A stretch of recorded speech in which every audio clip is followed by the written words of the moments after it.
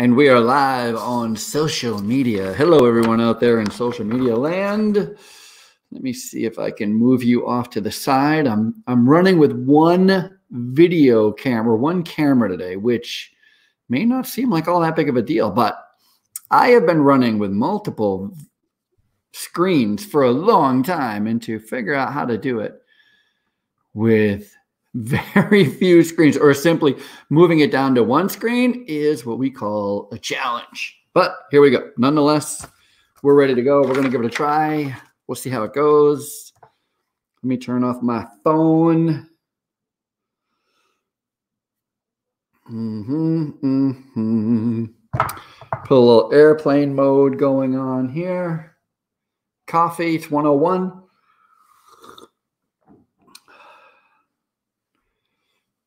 We're going to be live here very soon. Hopefully it's not too much of an echo. Oh, you know what, India? I'm not going to turn off my cell phone because it's the only way I can text you. So if you text me back, India, just let me know that I sound okay. That would be pretty fantastic if you did that for me. Because I do feel like I have a little bit of an echo in this room, but I don't know there's much I can do about it. Let me go. You can turn the standard banner on. Oh, sheesh, Luis. Whoa. Oops, banner. Hopefully that's the one.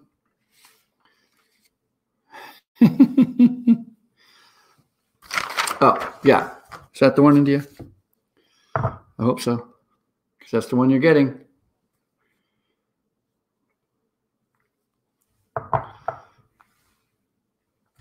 Okay.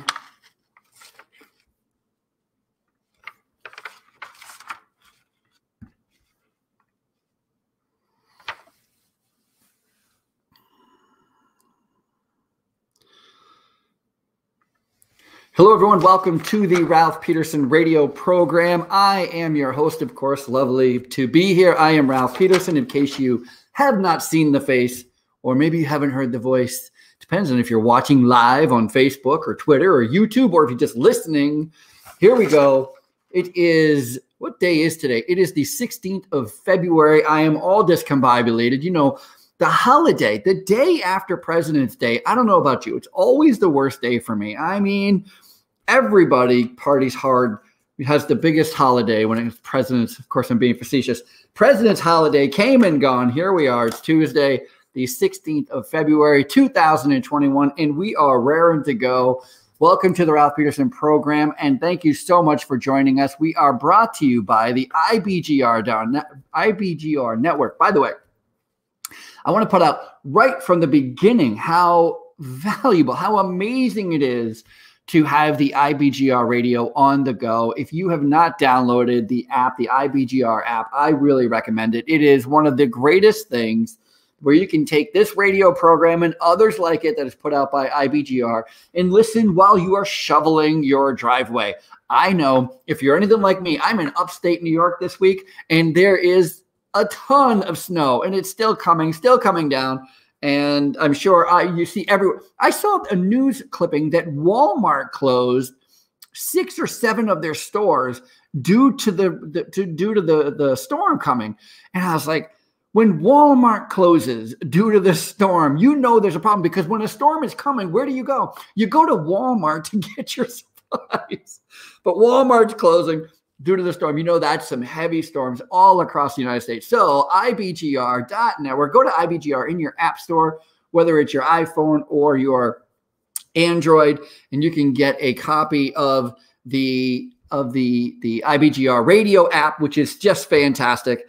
And what we're going to be talking about today, other than that, is all about this whole concept of work processes. As you know, IBGR is a business radio. This program is all about entrepreneurs, helping entrepreneurs, business owners, helping business owners understand business. And here on the Ralph Peterson program, we are all about trying to break down the operation side of business. And when you're talking about operations and you're talking about business, you have to have a real good, solid conversation about your work processes, how you do whatever it is you do. And you know what's fun is, I said this last week, I've been saying this for a while, when you understand business, you kind of can see it in all things.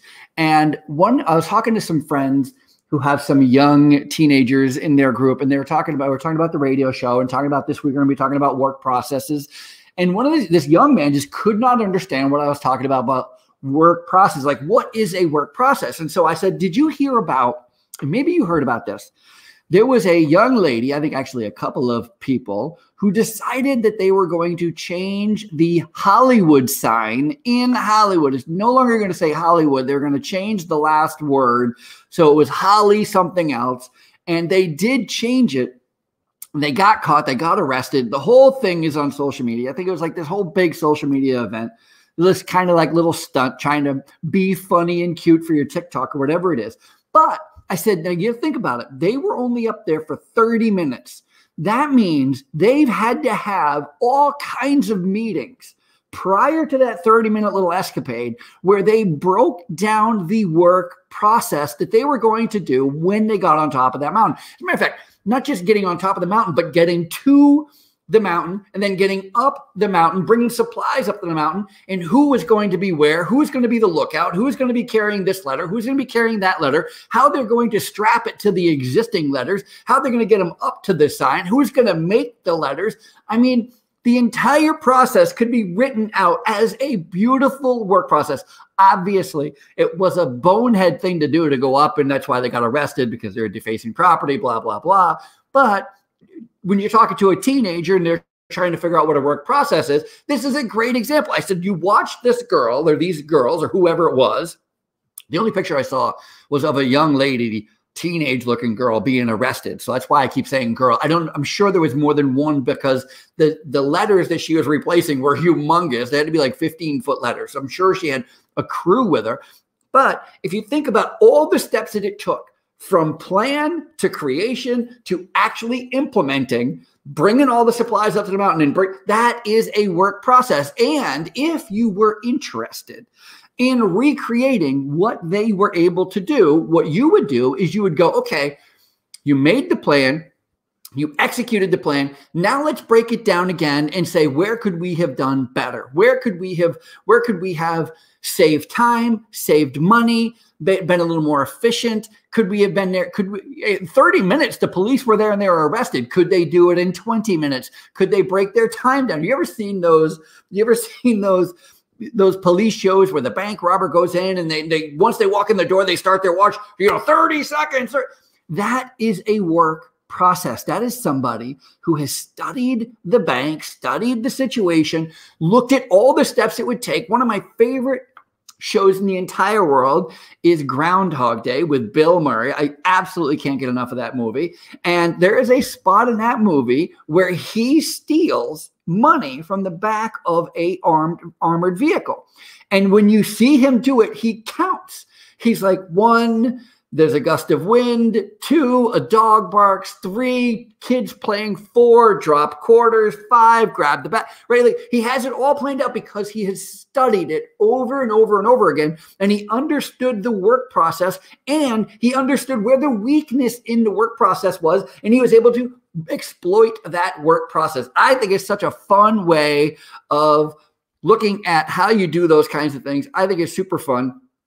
And it just reiterates one of those key elements that when you're talking about work processes is not a big thing. Some people hear the word work process, the turn of phrase work process, and they think we're going to be talking about something super heavy. We're not talking about something super heavy.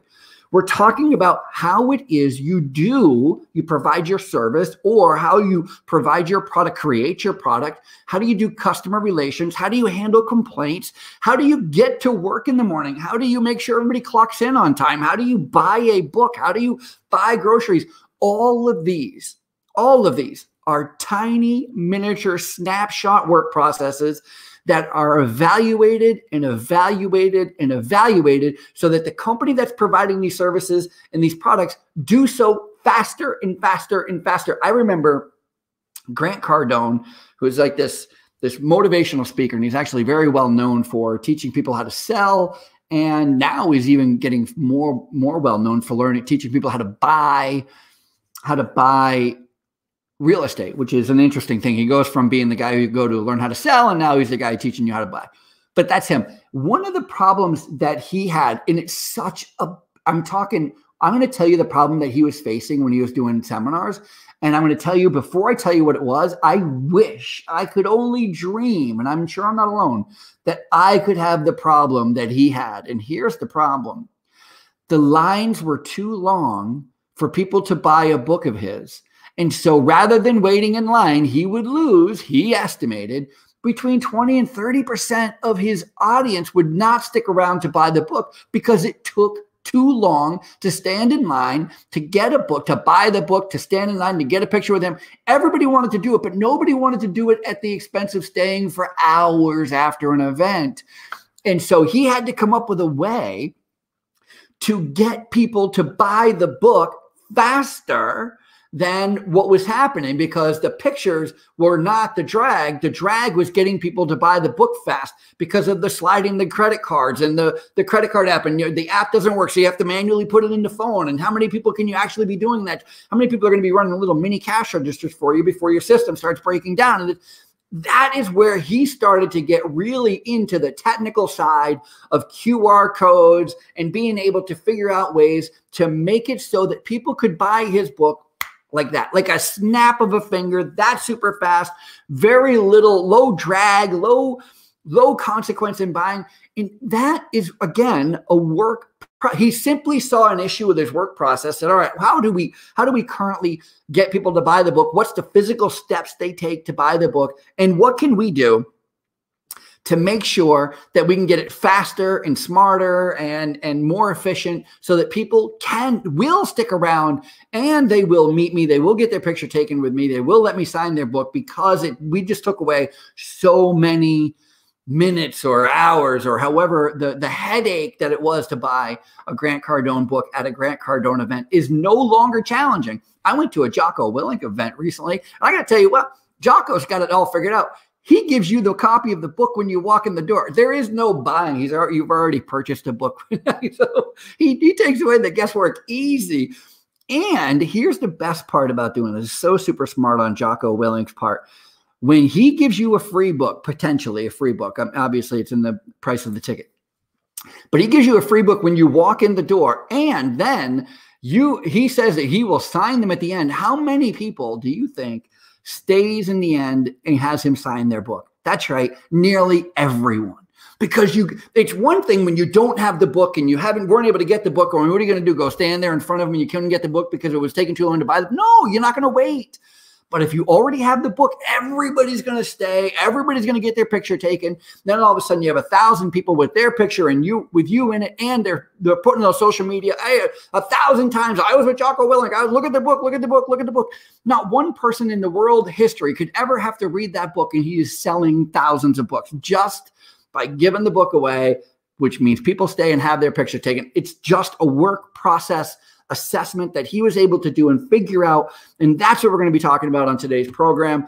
More on work processes and maybe a little more on Jocko Willink. I don't know what I'm going to talk about next in about 15 seconds. No, here we go. Ready to go.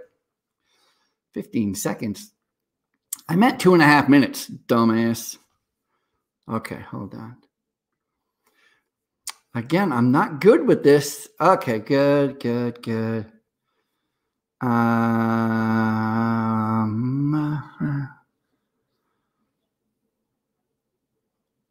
Audio only on radio.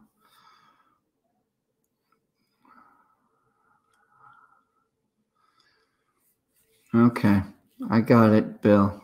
I got it. I sound distorted. India, do I sound distorted still? The video is blurry. Can you turn to standard band? Okay, India, am I still sounding? Do I sound any better? Talking to Bill there, India. I can hear great, but video is blurry. Okay. Well, you said that before. India, tell me if how I'm doing here. 114, 117 and a half.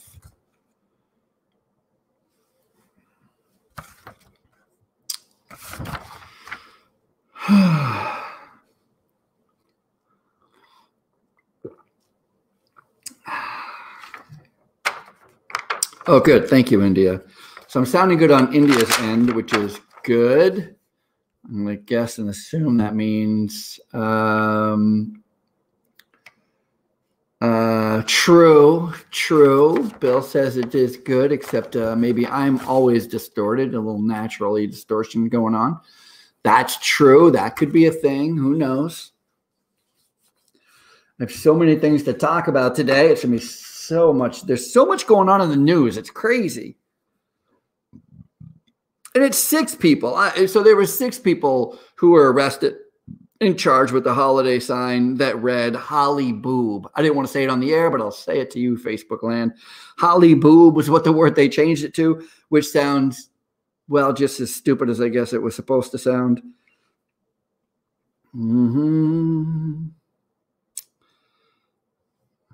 There's so much fun stories out there. Okay.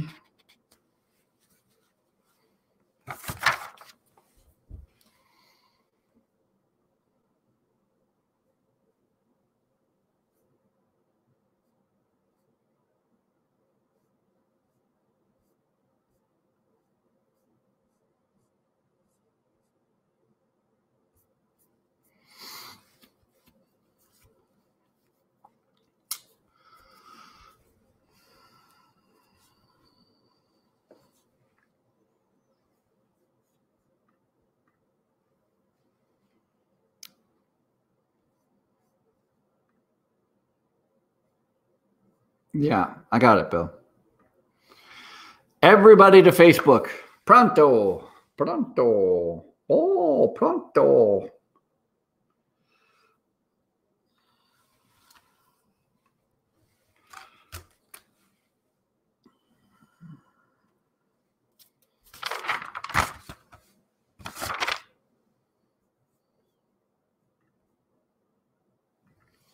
Hello, everyone. Welcome back to the Ralph Peterson Radio program, brought to you by IBGR.network. As a matter of fact, our main sponsor, I forgot to mention at the top of the hour, but we are officially being brought to you by the Standard Health and Rehab, the #1 training site for housekeeping managers in long-term care. However, I got to tell you that we've been talking an awful lot about work processes, and this is where I make all my money. I'm not going to BS anybody. This is where I make all my money.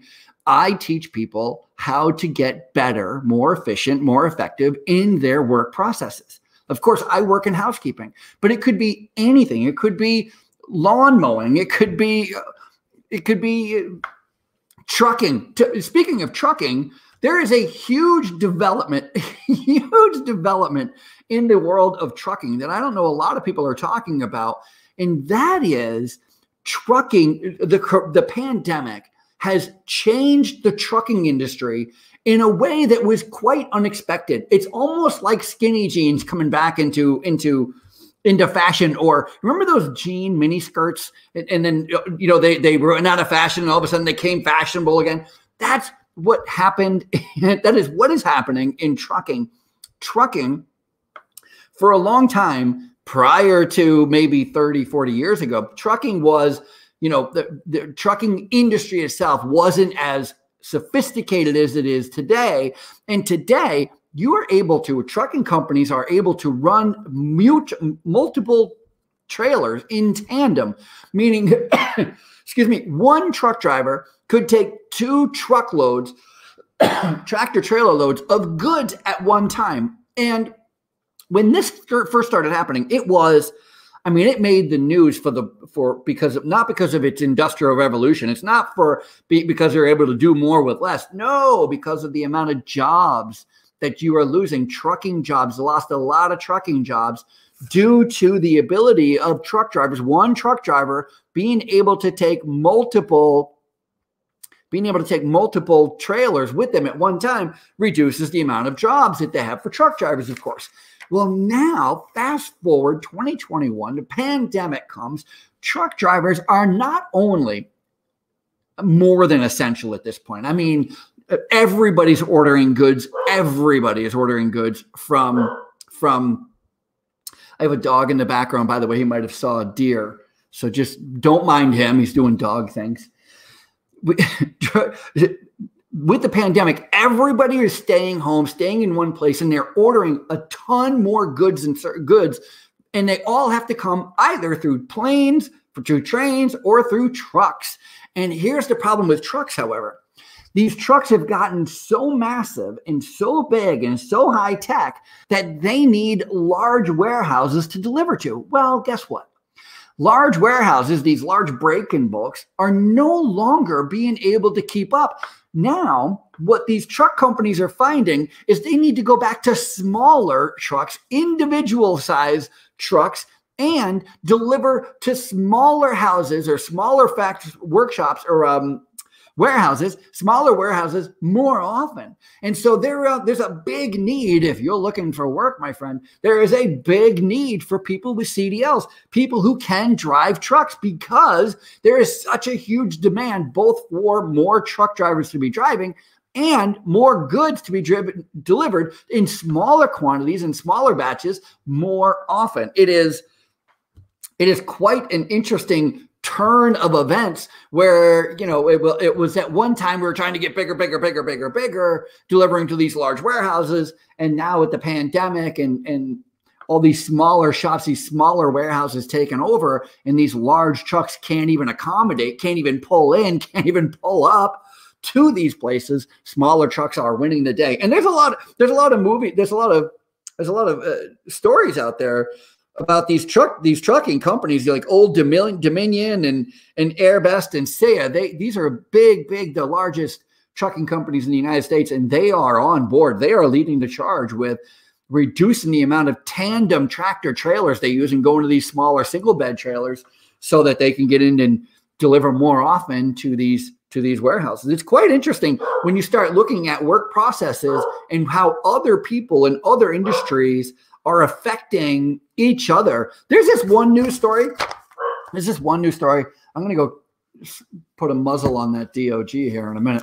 There's another story that I think is just so right up my alley when it comes to work processes and how other people see other people's work processes and they're able to upgrade them. That is, by the way, that is how new businesses and growth happens organically. It's when you go and you get a product or a service from somebody and you get kind of what you want, but you can see a way to improve what they're doing. And you're like, if I owned that kind of a company, I would do it like this, or I would do it like that. And somebody else says, that's a pretty good idea. I bet if you did that, we can make some money doing that. And all of a sudden you have this offshoot company that's attempting to provide similar services that somebody else is doing, but they're doing it in a whole new, unique way. I think it's really fun and really industrious of people.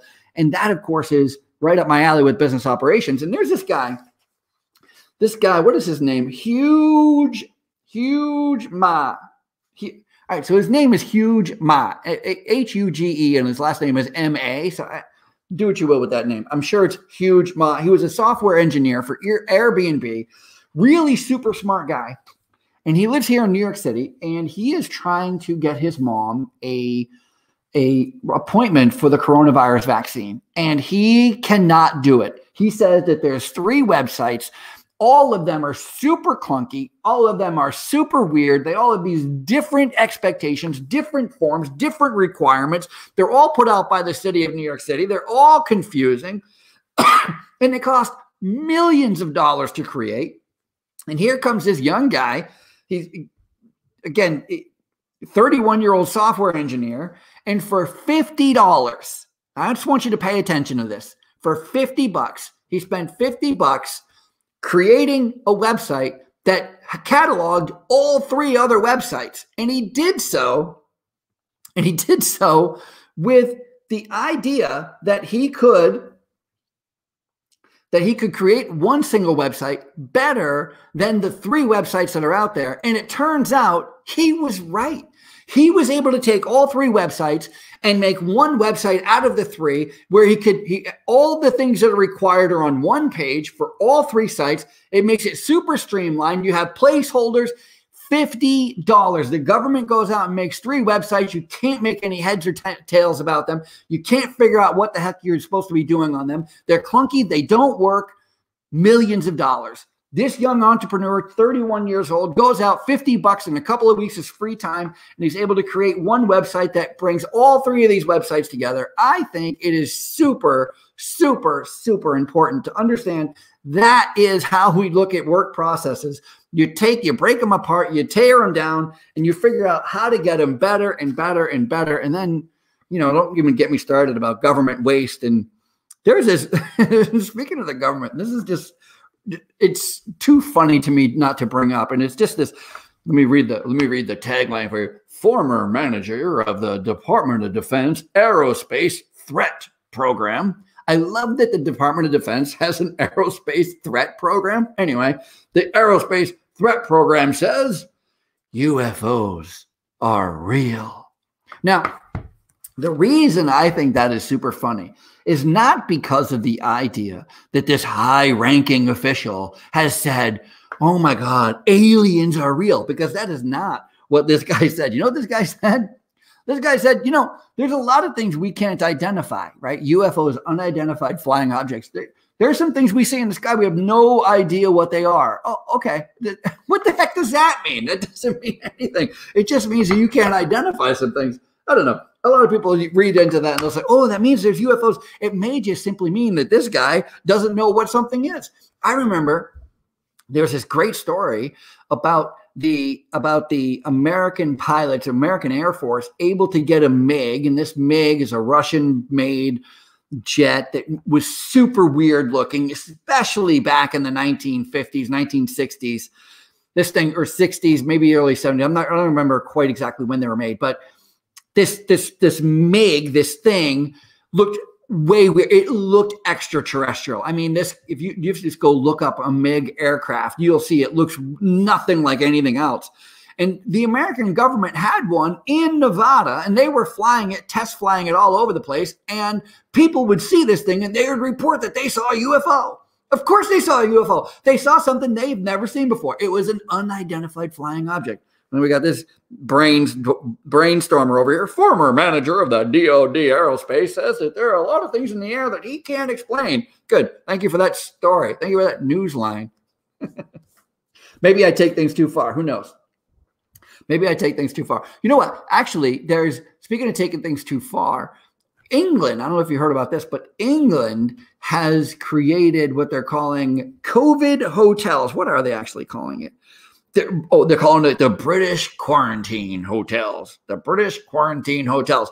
And this is what's happening to you. If you want to go to England, if you want to go to Britain, you're met off the airplane by armed security guards who escort you to a bus and then escort you to a hotel, and then they make you stay in the hotel for 10 days. Now, we're not talking about a luxury hotel. We're not talking about a place where it's this a vacation of your lifetime. We're talking about 4 rooms in absolute boredom in a country you just got to for 10 days because they don't want people to be spreading the coronavirus. It's quite amazing. I'm actually happy to see, on the stupid sense, I'm happy to see they're actually using them, because during World War II, Britain built a ton of these bunkers, fallout bunkers, and they never used them. But maybe we'll talk about that on the other side of this small little break. Maybe not. I don't know.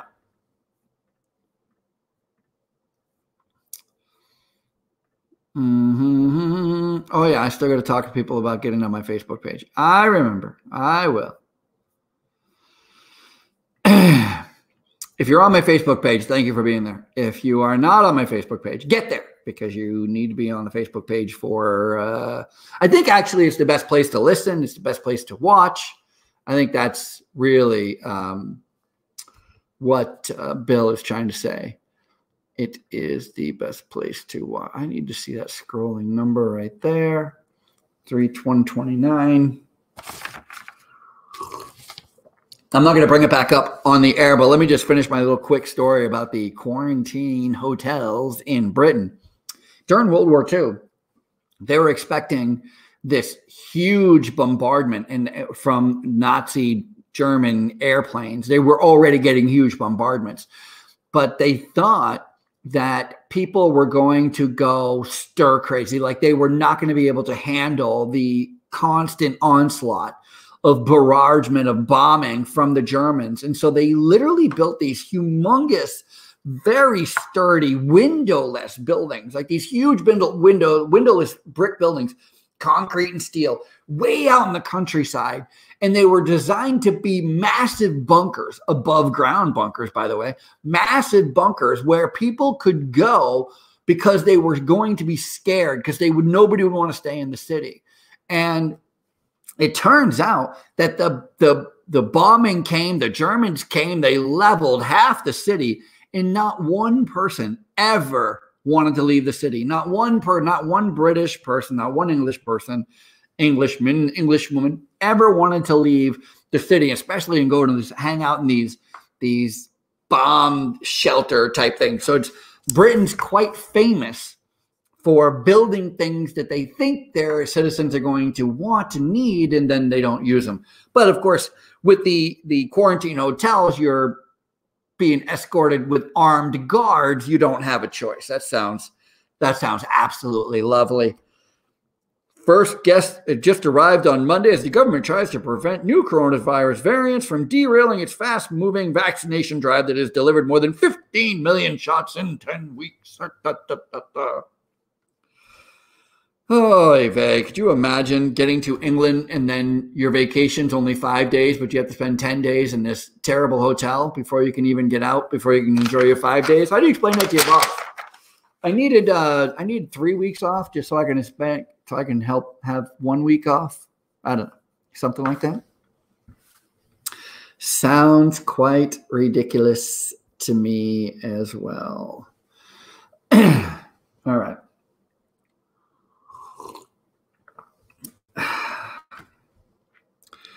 We will get rid of that story.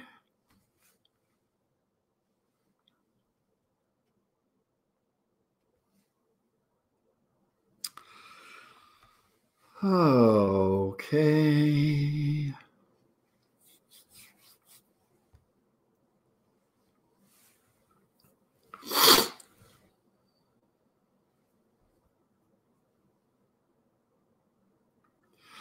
Hello, everyone. Welcome back to the Ralph Peterson Radio program, where we are talking about work processes today, how it is that you break work processes down. How do you get better at providing services, providing goods to your customers? When I was a young man, one of my first jobs working in a factory, I worked for this place called Capital Candy. And it was a traditional break and bulk where they got delivered, cases and cases of food, and then they would sell these. They'd break these boxes of food up, and they would sell them to grocery stores. And so it was a business-to-business retail center for grocery stores, little mom and pop grocery stores and that kind of thing. And I remember the owner of the company was a guy named George Burns, which I thought was funny at the time because I was only 16, and this was in 1986, 1987. And George Burns at the time was actually a pretty famous comedian. He was like in his 80s or something. So he was very old. But it was the first time I'd ever met somebody who was named after, whose name had the same name as somebody famous. And I was like, George Burns, well, isn't that odd? Of course, it's not odd. But when you're 16, something like that makes you exciting. Anyway, I remember I hadn't been working there very long. My mom worked there. So my mom worked in the cigarette department. They had an entire cigarette department. They had a frozen food department. They had a candy department. They had, all these kind of departments. And I was working, the George Burns came along and he was asking all of us to write our own job routine. And I had no idea what he was talking about, but apparently what he wanted to know, he said, I want you to write down everything you do in a day. Now, I got to tell you, when I first heard this, I thought that he was trying to make me admit that I didn't do enough during the day. Like I shouldn't have had the job. Like I was just always just walking around, not doing anything with my hands in my pocket. That's what I thought he was getting after. It turns out what he was really trying to figure out was he was trying to figure out how many employees he had and what they were doing. And he was trying to make some semblance of job routines because at the time he just simply didn't have a good firm grasp on what he should be expecting from his employees. Like you start here, then you go here, then you go here. The order comes in here, and then it comes to this person. And how many orders can they take a day? And it probably depends on how many items are on each order, then how do they bag these orders? And they have to walk around the warehouse to get, and that's what I was. I was like a collector. I think they actually called me a runner. So as a runner, what I would do, because and as silly as this sounds, but again, I didn't want to get in trouble. When he said, write down what you do every day, I wrote down, hi, my name is Ralph Peterson, and I do everything that Karen tells me. And that was literally what I thought was a good answer from what I did all day, because I worked for a lady named Karen, and she stood at a bench, she took the orders, and she would write down on a piece of paper all the things she needed me to go get. And the warehouse was humongous. So it wasn't like she could just go get them herself. That's why she had a runner, me, a little 16-year-old kid. And that's why a lot of these packers, these people had runners working for them. And we would be running all over the warehouse with little shopping carts, or we didn't have shopping carts. We actually had baskets. And I would literally go shop. I would go get spices. I would go get potato chips. I would go get ring dings. I would go get candy. I would go get cigarettes. I would get all these things and bring them back to her, and she would pack them up into boxes. Then she would label the boxes, and then she'd put them on these carts, and then we'd take the carts to the back warehouse part where the trucks were, and then we would load them onto trucks. And then the truck drivers would take them, and they would go deliver them. Now, what I just told you was their entire work process. We would get an order comes in. She would look at the order. She'd write down half the things that she needed me to go get. The other half she would go get because they were around her workstation.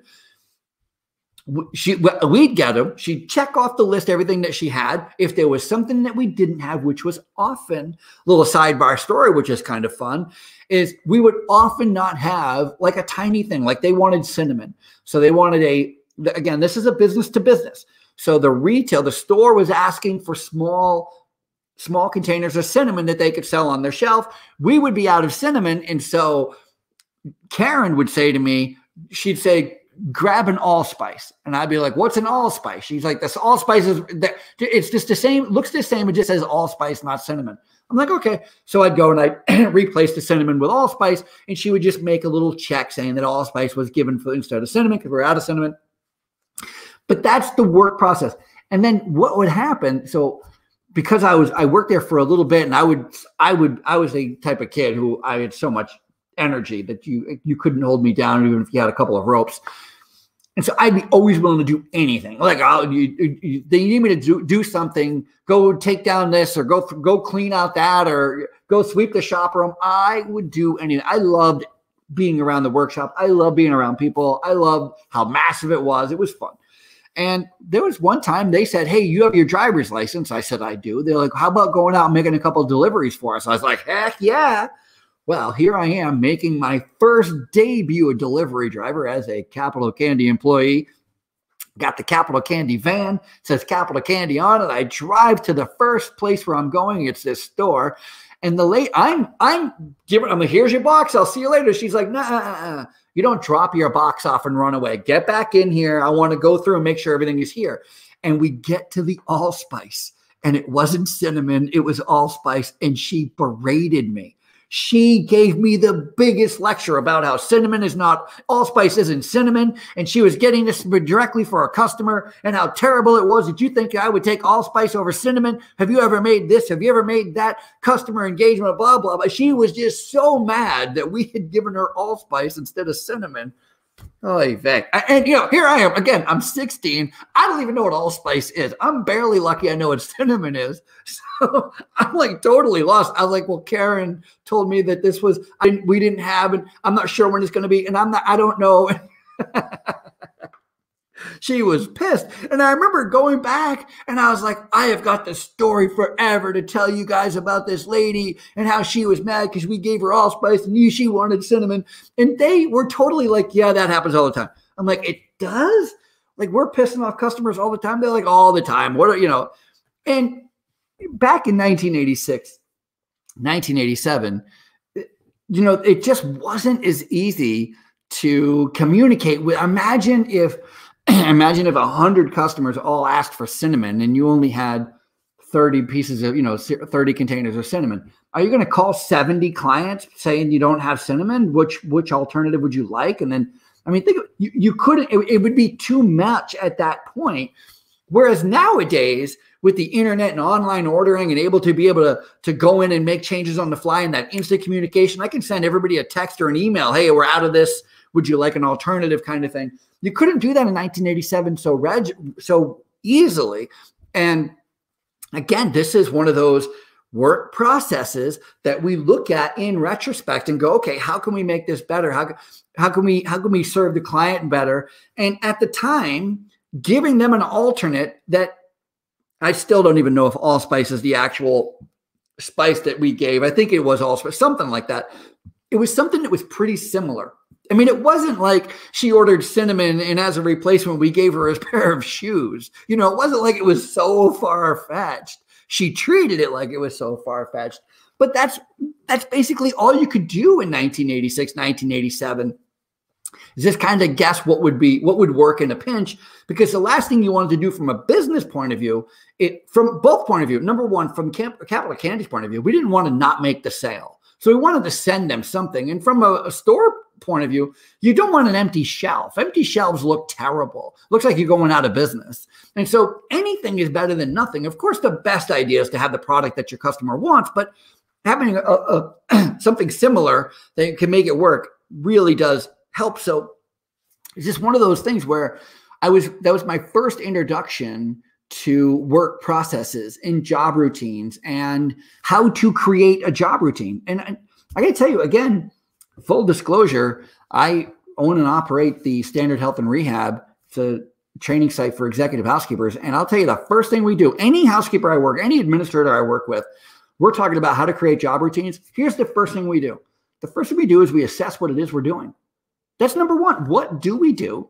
Does it work? Does it not work? How often are you doing it? One of my favorite questions that I learned a long time ago, because I have these preset notions.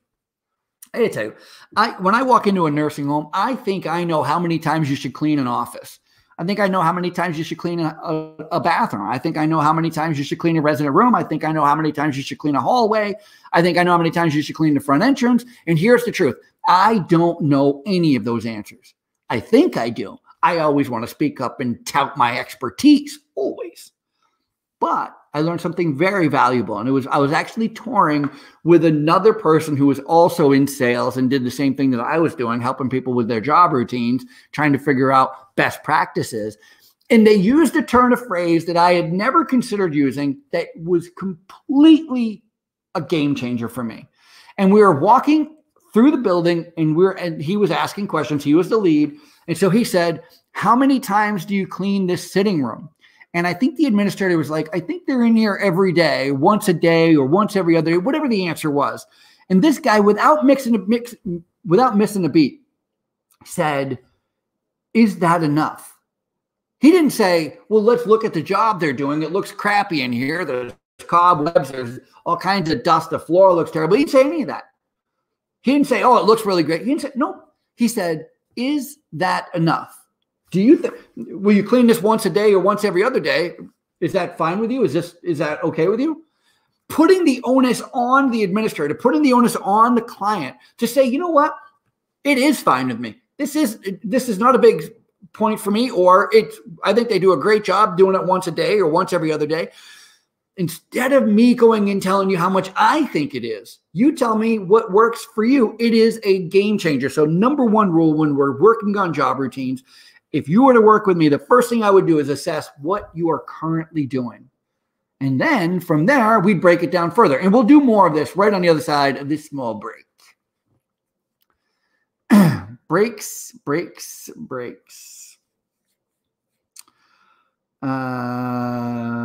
Right now, it is the only place to hear you. You mean the radio show isn't working? Is that true, Miss India? Can you tell me if we are having issues?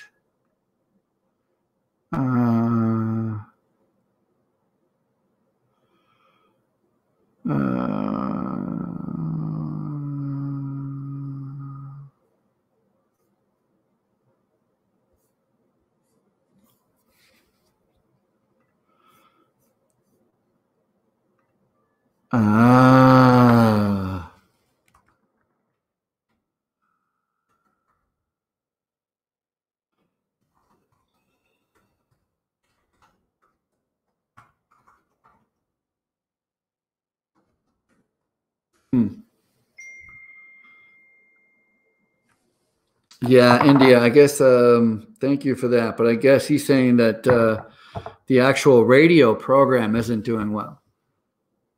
He said it's too distorted.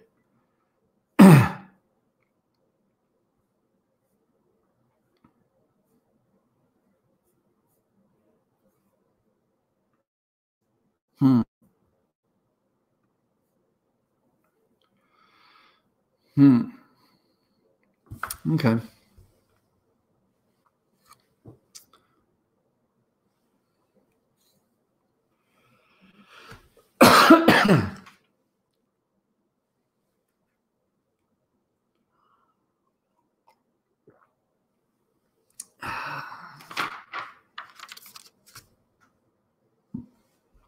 Okay.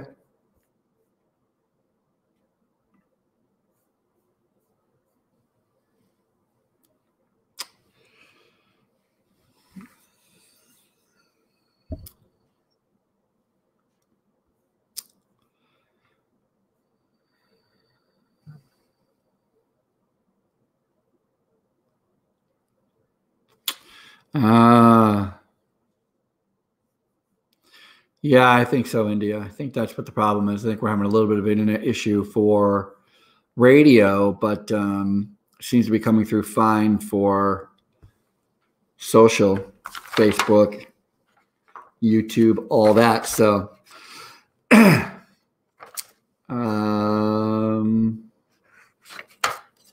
all right. Well,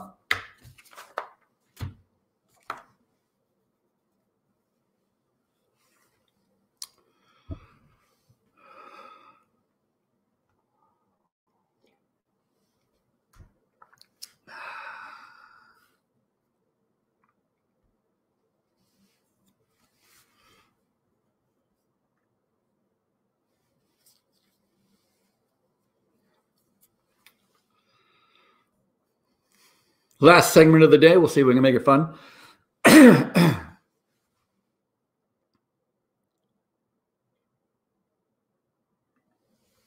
Hello, everyone. Welcome back to the Ralph Peterson Radio program. I am your host still. I haven't gone anywhere, Ralph Peterson. And this is our last segment for today. And there's a couple of things that are super fun just to get right out of the way because I think it's hilarious. And that is, last week I was telling you about how New Hampshire, the state of New Hampshire, was having this big debate over whether or not, this makes me laugh just thinking about it, whether or not you should be allowed to have your animals, your pets, in the room with you when you're on a Zoom call doing official government business. If you're doing official government business in the state of New Hampshire, you had better not have a cat in the background or a dog, or nobody better bark. Nobody said anything about their kids running around, but who knows? They were just being a little PC about it, but they probably annoyed them just as much. Well, there's this great story about a lawyer. They're doing these trials. Now they're doing these trials virtually. So you have the lawyers on virtual on Zoom. You have the judge on Zoom. You have the defendants, the plaintiffs. Everybody is on a Zoom call. And this lawyer logged in, and apparently he had on some type of a filter on a Zoom call where he was a kitty cat. That's right. So he's a cat. You can just Google it if you go. The name of the article is "Lawyer Gets Stuck in Cat Filter Mode During a Zoom Trial." And the lawyer saying, "I'm not a cat." Oh, technology.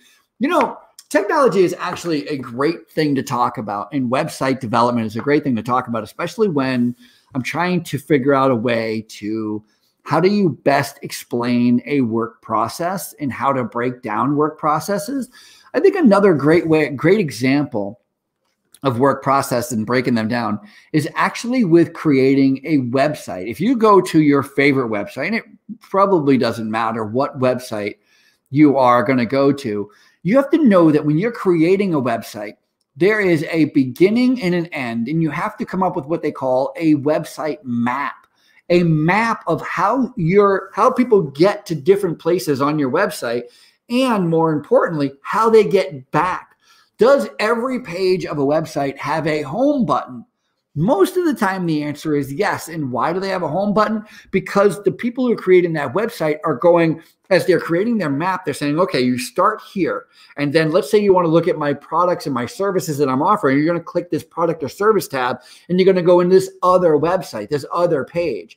Now, what if you want to go back to the home page? You need to have a home button there to bring you back. Or you could expand even further. Let's say I offer 3 different services, and each one of those service offerings that I have brings you to another page. So you click on one, you're like, oh, that sounds interesting. It brings you to a third page, which may also have another link in there that can give you more description or even a sign-up page. And there you have a 4th page. Now, all of a sudden, you're 4 pages in to this website. How do you get back to each page? You could click your back button, or there could be another subsequent bar on top, a little button that says home, or another one that says sessions, another one that says products or services.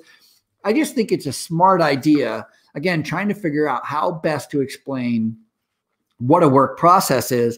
I write everything down. When I'm doing a work process, when I'm doing a work study, when I'm trying to figure out job routines, listen, when I'm trying to work out a job routine, I will write down everything from beginning to end. I just did this with a kitchen. We had 2 kitchens, a nursing home had 2 kitchens, and they wanted to figure out how to close one of the kitchens because the buildings were on the same campus. And so they're right beside each other. Matter of fact, the doors from the kitchen, from one kitchen to the other building, the door is only 20 feet away. So you could easily travel between these 2 buildings, only 20 feet. 20 feet is not far when you're traveling. Takes, 60 seconds or less, especially when you're pushing food. Maybe it takes 2 minutes, but they want to close one kitchen and only have one kitchen serve the food for both kitchens, for both buildings. And I remember sitting there and you could ask people who were involved with me during that time because it looked like I was a mad scientist. I had this huge board. I took over this whole wall, and all I had was Post-it notes. And these Post-it notes were breaking down every single job routine. Like they do this, and then they do this. And for instance, if you look at a regular job routine in a kitchen, the kitchen operates like this. The night before food is to be made, food is pulled. In other words, you're taking breakfast out of the freezer for thawing. So everything goes in a cooler. So out of the freezer into a refrigerator, everything is counted and prepped the night before. The next morning when they come in, the first thing a cook does when they come into a kitchen is turn on all the stoves, right? So everything has to be preheated. So everything gets turned on. Light gets turned on, stoves get turned on, everything gets taken out of the cooler. All the stuff that you're going to be making for breakfast comes out of the cooler, gets put on the counter. Then it's divided up and you start preparing food. What needs to cook the longest goes in first. What needs to cook the second longest goes in next, right? So you have this order of things all the way down to it comes out of the oven, gets put on your steam table, and from the steam table, you're starting to divvy out the food. So then you have somebody who's bringing out the trays, somebody who's calling. That is, they're just defining what food this person needs. We want, a 2-egg sausage, whatever, with toast. And then somebody's giving you that. You're putting it on a tray. You're putting a lid on it. You're pouring the coffee, the juice, the water, whatever it is. But this whole idea is every single step in that process is written down. And then I do it for every one of the job routines. And then I do it for both buildings. And then I compare the two. And then I start merging. I'm like, okay, if we're only going to have one kitchen, then essentially all this is going to be having to be done twice as much. And so we just start merging job routines. Okay, so this person and this person have similar jobs. Let's move it all over here. And now it's going to expand the amount of time we need to have to do it because they were doing it for 80 residents. Now they're doing it for 160 residents or whatever the number is. My point is that closing that kitchen took an enormous amount of just understanding the job routines and the work processes. And the way that I understood it, I didn't go in understanding it. I didn't go in going, I know exactly what to do here. No, I knew, you know what I know? I know how to break down job routines. I know how to create work processes. I know how to streamline. I know how to look at the system as a whole and then break down these tiny little areas where you can improve upon. And so before you know it, you're able to do it twice as much, provide twice as much food in a smaller kitchen, closing the other kitchen, which is in fact what we did. And not only that, but a testament to how important this is. You are not allowed, by the way, just so you know, in the state of New York, you're not allowed to just close a kitchen in a nursing home and start using some other kitchen. You have to have an entire plan in place and with contingencies, with what goes wrong, what could possibly go wrong, and what you're going to do about it, what your backup plan is for everything from emergency water supply, emergency power supply, emergency food supply. What if it's raining? What if it's snowing? What if there's a snowstorm? What if there's a tractor trailer that gets broke down in between these two buildings? And now there's very little room for you to go around out one door and in the other door with food on this big cart. Like you have to essentially come up with all these scenarios and then break down each one of the issues that you could potentially be addressing or running into and solving the issue. Then you have to take all of that and put it in a report and give it to the Department of Health. And the Department of Health, DOH, they are the ones who essentially give you the thumbs up or the thumbs down.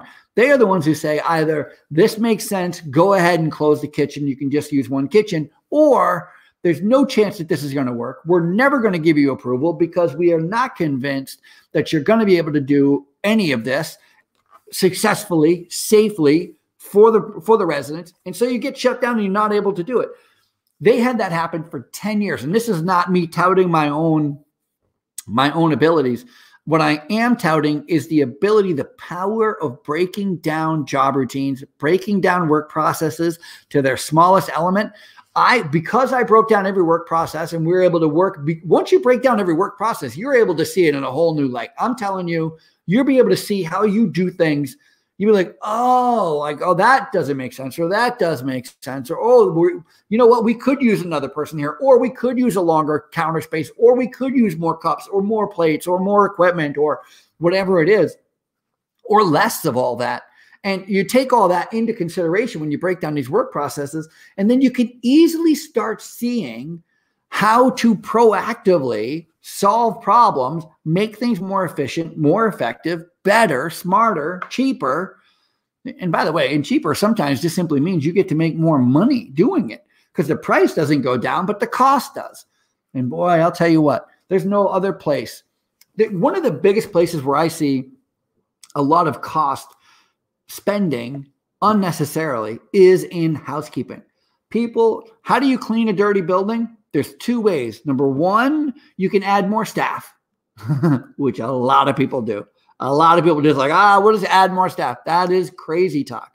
Or you can get a better system. You can break down all your work processes, break them down into the smallest elements, come up with a plan, figure out where all your staff are, what they're doing, how often they should be doing what they're doing, and come up with a streamlined job routine that saves you both time and money and makes you more effective, more efficient. Is there anything better than being more effective and efficient in business? The answer, of course, is no. It's a rhetorical question. I wasn't really asking you. I know the answer. This has been fun. Thank you so much for allowing me some space in your day to share everything I know about work processes, and I hope this has been helpful to you. I will see you next week right here on the Ralph Peterson Radio program. Have a great day. Stay safe out there. I know the snow is getting crazy.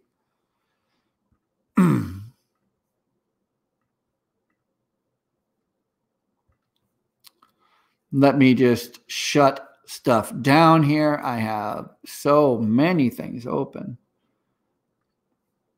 Okay, internet issues. Okay.